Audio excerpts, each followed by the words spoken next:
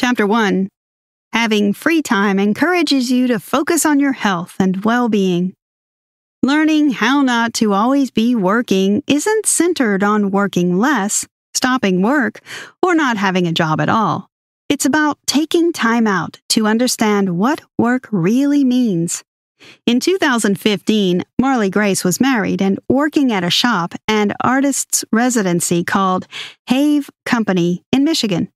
One of her favorite hobbies was, and still is, knitting, and she uses it as a coping mechanism for anxiety and depression. Suddenly, she decided to start selling yarn at Have Company, hence turning her hobby into work. Marley Grace got so consumed with work that she kept at it nonstop.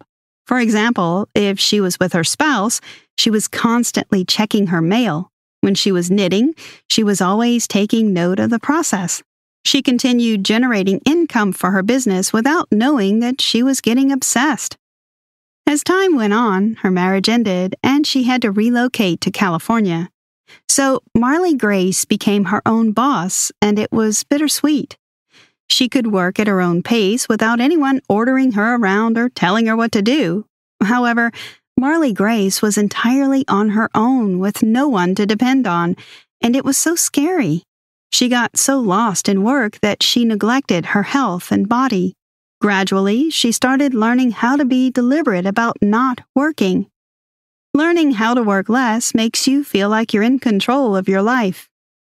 This summary is based on Marley Grace life lessons. You will learn when to get away from working and prioritize self-care. It also gives suggestions on how you can make good use of your time. It's easy to feel like suddenly those emails left unopened are going to completely destroy you, but they're not. Marley Grace. Chapter 2. Understanding what work means helps you create a boundary around it. Usually, we are of the wrong opinion that whatever we do that is hard is work, and what is easy is not work. Your job may be your work, but not always. We may have some jobs we enjoy doing. They feel effortless, and after having a truckload of them, they eventually do feel like work. You are exhausted. You feel like you haven't rested. You've forgotten to drink water, exercise, or take a break. When you love doing something, it can be hard to feel like you're working when doing it. So, to make that boring admin or paperwork done, make it fun to do. Play music. Do fun things to erase the process. Work is subjective. You could have a hobby, but when you start seeing it as a source of income, it could eventually become work. When things on your work list become the only things you do, it hurts your spirit. Friendships, relationships, and even your business will suffer. Being aware of what overworking does to you and those around you will set you on the right path. The first step to not always working is to identify what work is to you. Make a list of all the things you consider as work. Be relaxed while you're at it so you can get it all. Now that you have made this list, you can delegate to ease up on all that you have to do. A delegation will not only make life easier for you, but it also provides jobs for other people. Don't be hard on yourself. Take it easy. After you've done all these, write out why you're grateful for your work, or what about your work that you're thankful for. Always working proved to be completely unsustainable for my mental health and also for those around me. Marley Grace. Chapter 3. Get somewhere you can tag as your workspace and take time out to relax.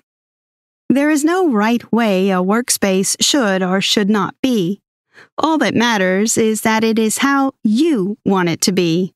If you don't have one, get yourself a table space. It could be something small that you can identify as your space. Set it up and put your favorite things on it. Anything to make your space just like you want it. Let your dream workspace support your style of work. Add things that make you comfortable and encourage you to do more. Always have a time where you stop work and you just turn off your phone and do other things. Write down a list of all the things you do that are not your work. Just doing this alone will make you more accessible because you can have an overview of those things you spend your time on. You need to identify your time in a day. Figure out your work time, personal time, and sleep time. Marley Grace identifies hers with a no phone from 10 p.m. to 10 a.m. rule. Now, this doesn't mean she turns off her data or puts her phone on airplane mode. She merely turns off the phone and has no access to it until 10 a.m. Before 10 a.m., after waking up, she prays, meditates, sips some coffee, reflects, reads, and writes. Decide what you do and will do during your work-free period. Some people decide their mornings are work-free, while others use their evenings. Pick out which one works for you. Marley Grace stops all work at 4 p.m. You need to study your time to know when you can finish work activities. Later in the evening, say by 9:30, her mind understands that she only has 30 minutes of phone time left, so she brushes off the little things, sends the final emails, and settles in by 10 p.m. Get yourself a nighttime ritual. Marley Grace has little to no screen time. She relaxes, reads, has that good bowl of ice cream, and lights her candles. You can also do the same or do something that suits your lifestyle and personality. Chapter 4. Be able to identify the gray areas in your work and ensure you stick to something rewarding. Gray areas are ill-defined situations or areas in which it is difficult to judge what is right and what is wrong. Simply put, they are those things you do that you just cannot decide to stop doing or not. There could be many gray areas in your work. You need to figure it out. Whether it is posting all your day-to-day activities on social media or whatever, find it. One way is for you to study the things you do in a day. Marley Grace identified hers in sharing her rituals and survival self-care practices and in the research on how to work better. Mind you, it doesn't mean that utilizing social media is a bad idea, but unless you're making money or gaining something from it, you have to consider it being a gray area. Marley Grace realized that she was always working without attending to other parts of her life. She decided to work in a way that allowed her to stay committed to herself, her business, and her family.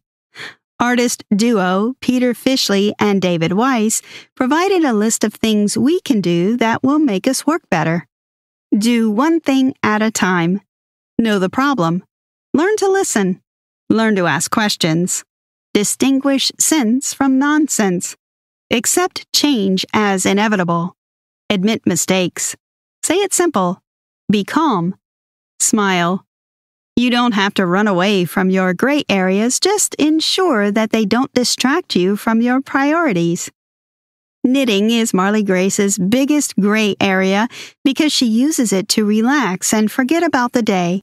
Marley Grace advises that you find an oracle or a tarot deck that speaks to you, or take a bunch of note cards and write words you love on them, or collage images that are inspiring to you. Write down your findings and notice what keeps repeating itself. Chapter 5. Taking a break from your phones will increase your productivity. Identify the parts of your work that don't feel like work, honor them, and make them unique. For example, many of us are addicted to our phones, and it has a way of making us feel like everything is work. If you can understand this addiction, you're on the right track. To overcome your addiction, delete all your apps, even if it's for a whole day or a week.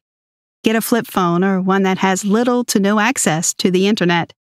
A flip phone reduces your options of phone use and slows you down, so it is good. Use a phone box. It can be any box. You will have to put your phone in there for some time and not touch or use it. Leave it there. Then you write, read, or do anything else. Stick to your time and stay off the phone. Get an app like Moment Freedom or Self-Control. This might contradict the first tip, but these apps monitor your screen time and phone use. If you use it well, you can moderate your use and stay in the green. You can restrict app usage or even the sites you visit to keep clear of distractions. Put your phone on airplane mode when you sleep. Set strict phone hours or adopt a no phone after a certain time rule. At first, taking a break might seem deliberate and forced, but with time it becomes natural. You ease into it. Taking a break can mean different things depending on you and what you do for work and fun. It could be making a healthy meal, or listening to music, or taking a walk. You won't be surprised to find that even cooking for yourself can sometimes seem like a lot of work. Marley Grace finds solace in yoga, stretching, light movement, and peaceful techniques. Even though this can be her work as well, she uses some to take a break. Chapter 6. Avoid comparing yourself with others and stop being too hard on yourself so you can appreciate your uniqueness. For most of us, it is easy to look at the perception of others' success and compare it to how well we are doing. We use others as a scale to rate if we are working or otherwise how we are not. Anxieties and fear keep us alive as humans, but this doesn't mean we need to let it consume us. Find healthy ways to manage your anxieties so it doesn't lead to physical health issues. If you find yourself clamped working or you get behind on work, your deadlines are close and there's a lot of stuff on the line, telling yourself, "I've messed up," isn't the way forward. There is no such thing. There is only shifting and rearranging. You pick up from where you left off and make the necessary steps to get you back on track. Just being hopeful that a tricky situation will disappear doesn't work. You have to be honest and open with yourself and willing to create clarity where there is vagueness. Perhaps you have thought there is no place in the world for you, or that there's not enough time to do what you mapped out to do. You're mistaken. We need you. There's always a place for you. To solve the not having enough time issue, write out your dream projects in their order of importance and give out timelines to complete them.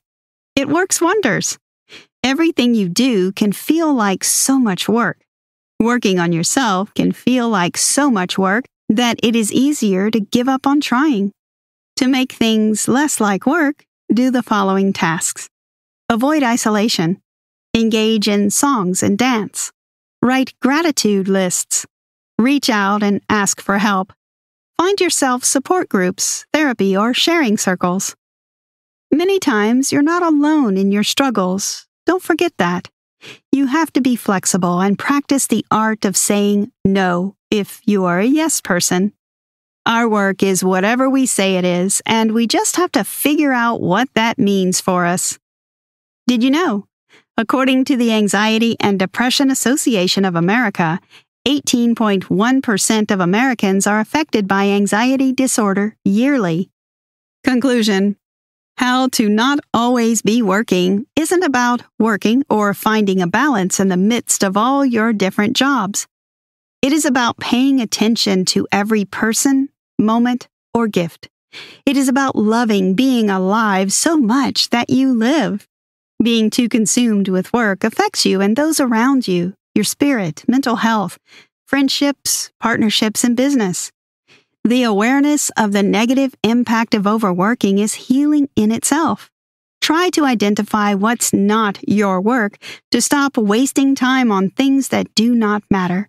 Look for the gray areas in your daily activities, but learn to do one thing at a time. One significant way to not work when not working is to switch off your phone to spend time alone. Being alone is crucial for self-development and allows you to know yourself. Also, taking a healthy break between work is very important. It could be something as simple as taking a walk or making a meal. For example, Marley Grace sees making a salad as the greatest gift of not working. Sometimes we compare ourselves with others because we feel they are more successful. We forget our own achievements and concentrate on the mistakes we have made. We have forgotten that even the most successful of us usually have bad days. Comparing ourselves with others compromises our ability to trust and leads to self-devaluation. Embrace your uniqueness and work on your weakness. Train yourself to always create time for relaxation, creativity, and self-care. Try this. A time may come when you feel unaccomplished or that nothing is working. Just take a deep breath and exercise some self-love to boost confidence in yourself.